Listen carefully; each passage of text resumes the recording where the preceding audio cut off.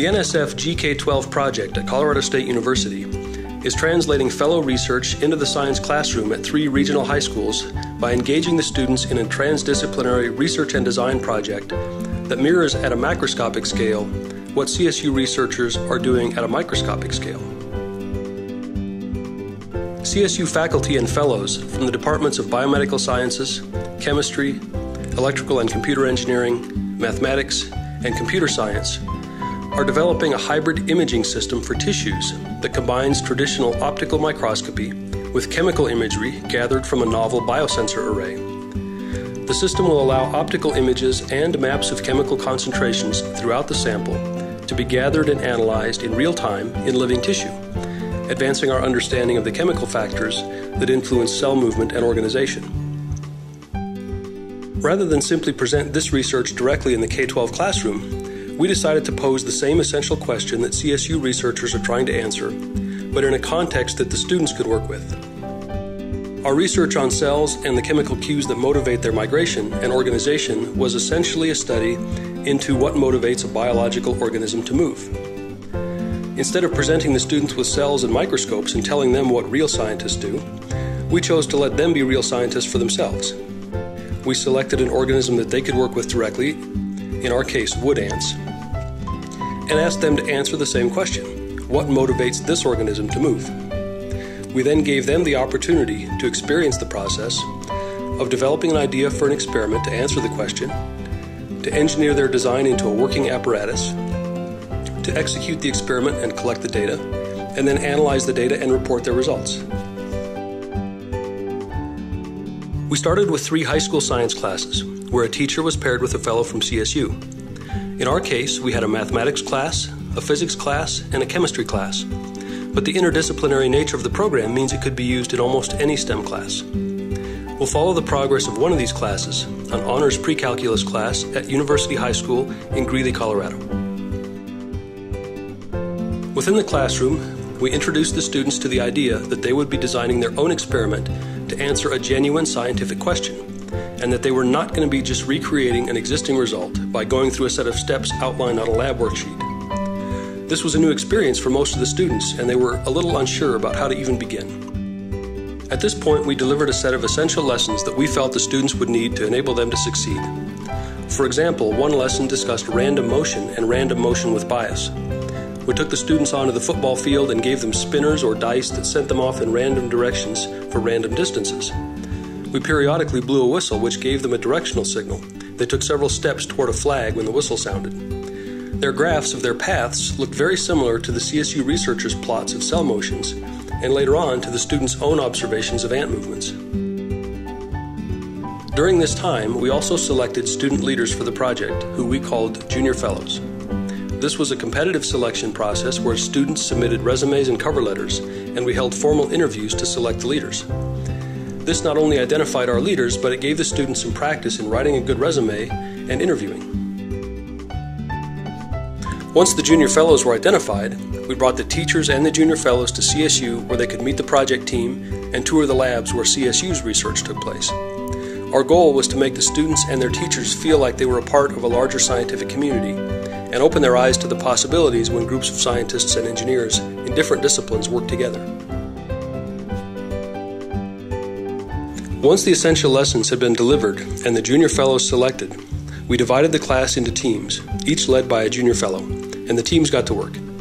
Each team discussed the question and decided on a particular experiment they wanted to perform. Then the teams wrote up formal proposals and submitted them for approval and review. The teacher and CSU Fellow evaluated the proposals, which each had to have an abstract, a description of the research, a timeline, materials requirements, expected results, roles and responsibilities of each team member, and a bibliography listing prior work the team had found that relates to the experiment they proposed. As before, this had 2 goals. It gave the teacher and fellow a checkpoint to make sure the students were on track, but it also gave the students exposure to the proposal and evaluation process that's an essential part of modern science. Once the proposals were approved, the students got to work building their experiments. They had complete control over the design of their apparatus. The teacher and fellow provided almost no input at this stage, except where potential safety hazards might exist. For example, One team wanted to test the ants' reaction to smoke by building a fire and blowing smoke across the ants' habitat. The teacher and fellows suggested liquid smoke might be a safer alternative and might still show the same effect. In general, the students were free to design whatever apparatus they needed to execute their proposed experiment. They also had to design a habitat where we could keep the ants that weren't being used during experiments. When each team's experimental apparatus was complete, we ordered the ants. From then until the ants' arrival, each day the students were asking, "Are the ants here yet?" When they finally arrived, we went into high gear and the students got to try out the experiments they developed. It was an exciting moment, but not without challenges. Many of the experiments didn't go quite as planned. The ants moved around more quickly and behaved more randomly than most of the students expected, and their experiments and data collection methods had to be quickly modified.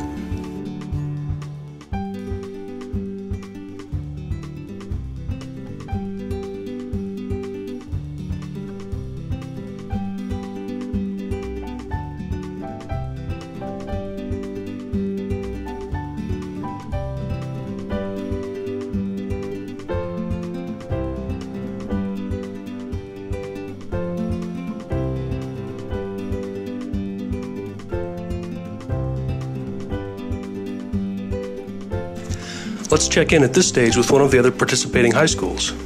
Teachers Scott Kent and CSU fellow Zach Cachero at Berthoud High School in Berthoud, Colorado, have been running this experiment in a physics class. The two teams, under the leadership of their junior fellows, have created very different experiments than those created at University High School. One of the teams used an arrangement including a laser and photodetectors to track the movement of ants across a bridge, seeing when they move from one side of an apparatus to the other.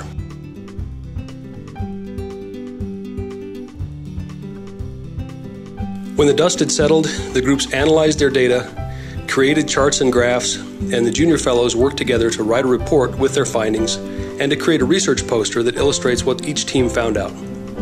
They presented their results formally to the class and then traveled to CSU once more to display their poster and experiments at the Exploring Engineering Day, along with the teams from the other two participating high schools.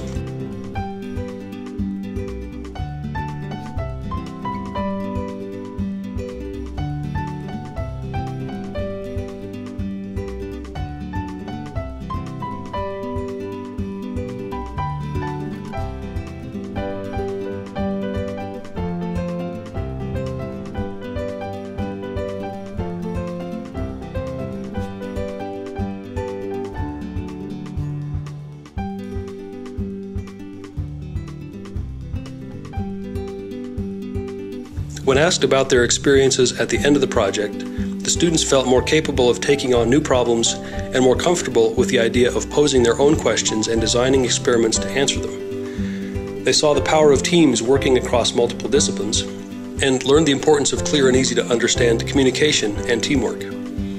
We hope they will be more excited about STEM subjects, more willing to take challenging STEM courses, and more likely to choose a STEM career and become future leaders in science and engineering. Whenever we got thrown into this experiment, we kind of floundered for a while. We really didn't know where we were going to go with it. We spent forever designing our experiments, trying to figure out what to test exactly. And now that we've gone and done this, I think we would be able to evaluate things much quicker and take on just about anything. Well, we're used to having the steps of the scientific procedure and everything listed. We're used to having that. And when you don't have that, it's an entirely different experiment. You have to run it yourself. You have to decide exactly what your problem is and how you're going to look at it to solve it. This, we did all on our own. We didn't really get too much help. We had to figure it all out. We had to fix it. We had to figure out what we're going to do. And we had to find the results ourselves. Nobody knew what the results would be, so we had to figure it out. I think it was more like what real scientists do, because they don't have someone telling them like, oh, this is going to cure cancer. They just have to come up with the ideas themselves and put them to work themselves. So now that you've gone through this, what if we give you another problem? We'll solve it. I hope you've enjoyed this short presentation of our experiences, and I hope seeing what we've done will help you go forward and bring your research to your K-12 students.